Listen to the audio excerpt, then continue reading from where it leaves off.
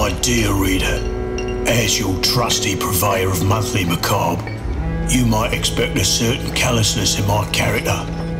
After all, what would possibly shock a man whose job it is to chase what bleeds? The answer can be found in this edition of the Illustrated Crime Chronicle. This month, our morbid curiosity takes us to the godforsaken penal island of Van Diemen's Land.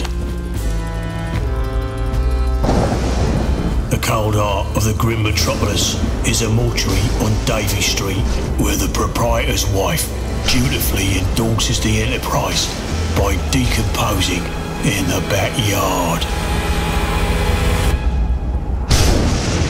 Business has been slow since the undertaker was busted burying coffins full of bricks and selling the stiffs to a local quack.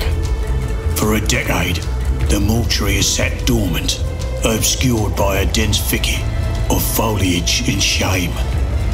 I sensed the mortuary would one day spew forth a scandal so putrid it would be worth resisting my urge to bust inside for the scoop. This month, that fetid vomit lands right in your lap.